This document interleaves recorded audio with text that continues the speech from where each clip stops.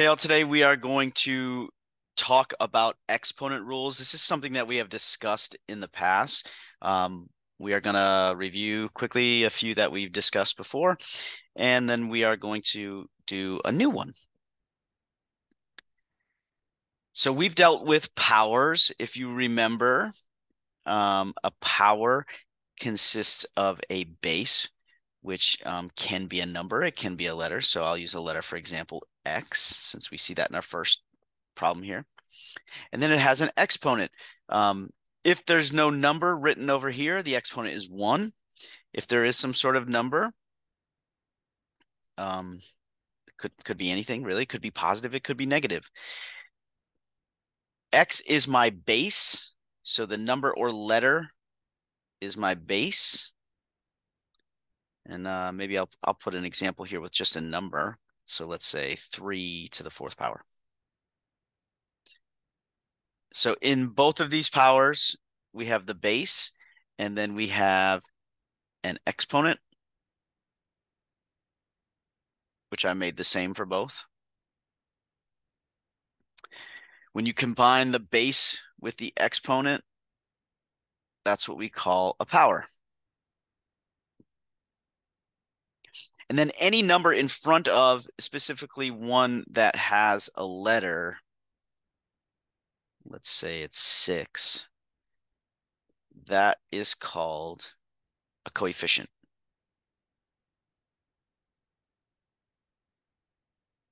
Hopefully I spelled that right. Admittedly, spelling is not my forte, but I'll do my best to make sure I spell correctly. So we've discussed this in the past, and we've discussed how to multiply powers. In order to multiply a power by another power, they have to have the same base.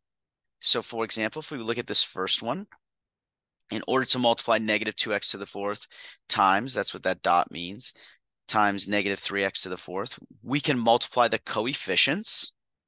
So we're going to multiply the coefficients, negative 2 times negative 3. If you struggle with multiplying negatives, you can always use Desmos, but a negative times a negative is a positive, and we get positive 6. We're multiplying the coefficients.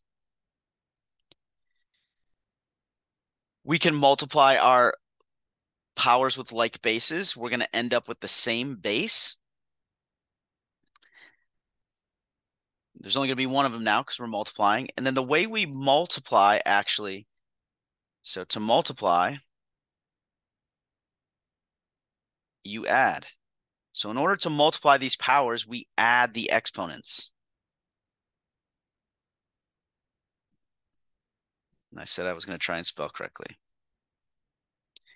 When I add these exponents, I do 4 plus 4, and I get 8.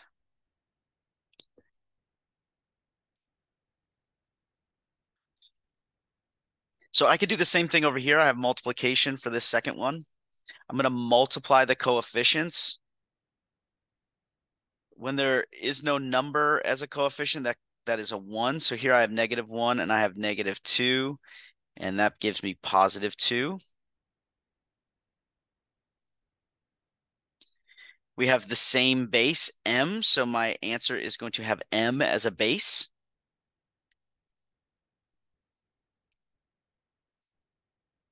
And then I'm going to add my exponents. Negative 1 plus 3. Negative 1 plus 3 is positive 2. And so that is the exponent on my answer.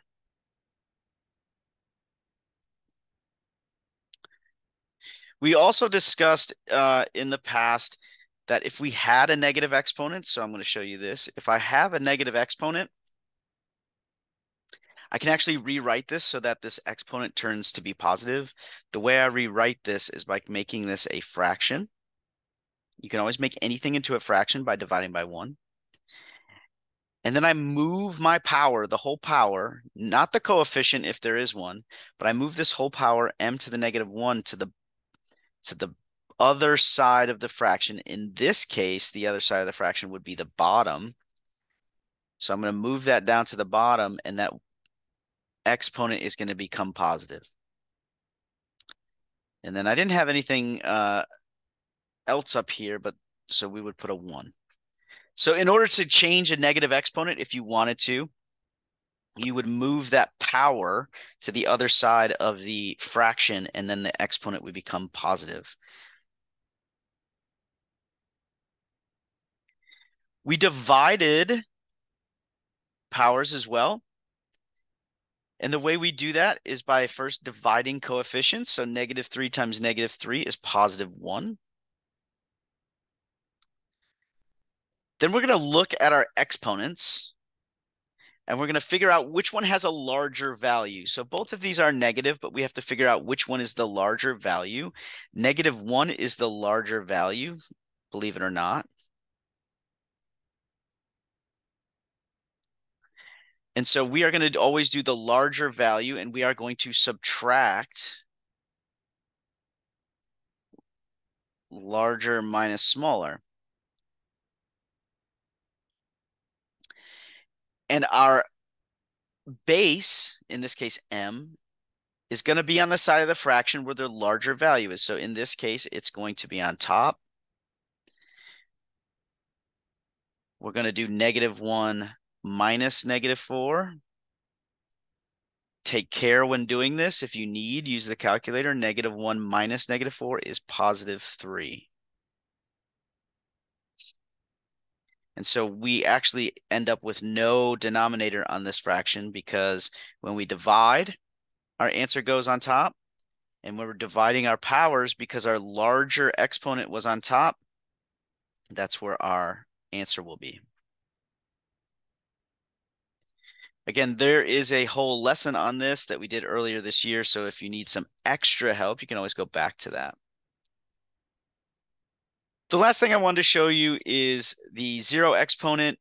Anything to the 0 power or anything to a 0 exponent,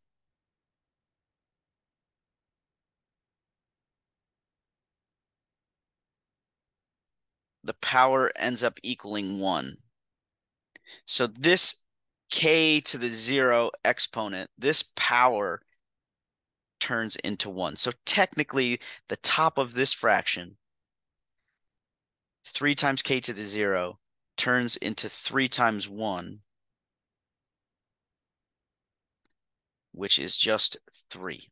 And then actually, that's all we can do with this problem anyways.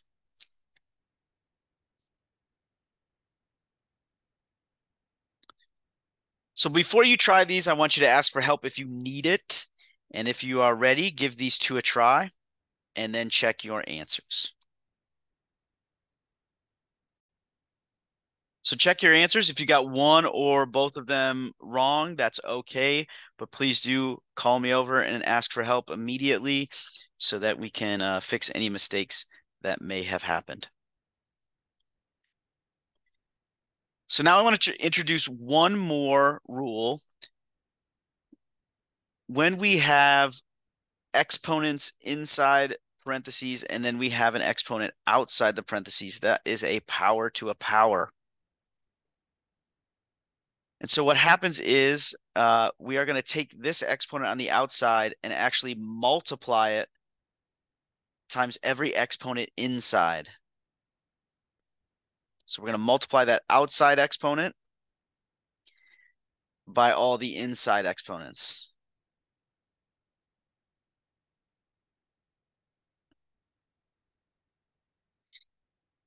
-3 has an exponent. It is 1. So this is going to turn into -3. And then we're going to do 1 times -3. So it's going to end up with a -3 exponent. Then we're going to have a. We're going to multiply -3 times -3 and get +9. I want to get rid of this negative exponent, so I am going to move this power to the bottom of a fraction. So I'm going to turn that into a fraction. A to the 9th stays on top. -3 to the -3 power goes to the bottom, and then the exponent changes its sign. Not the base, the exponent changes its sign. And so then we can go one more step, and we can actually type this into the calculator, -3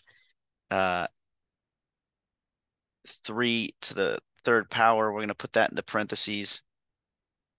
It's -3 times -3 times -3, which is -27.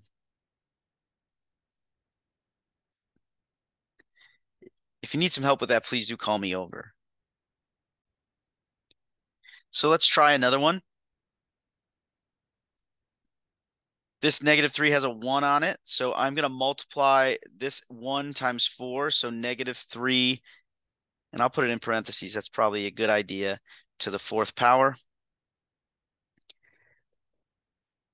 I'm going to multiply -2 times 4, and I'm going to get -8. And so I want to move this power r to the -8 to the other side of a denominator or of a fraction, which happens to be, I would want to move it to the bottom of the fraction.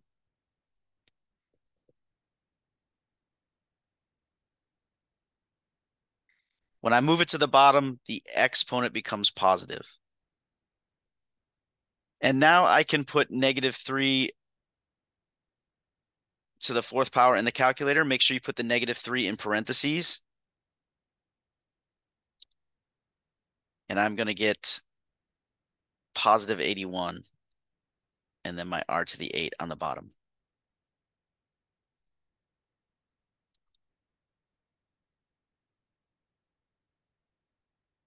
Let me do one more here.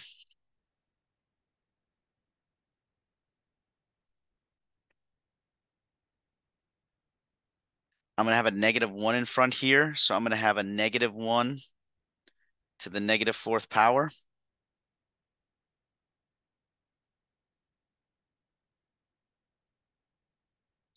And then I'm going to have x 3 times -4 is -12. So to get rid of that negative exponent on both of them, I'm going to move them both to the bottom of a fraction.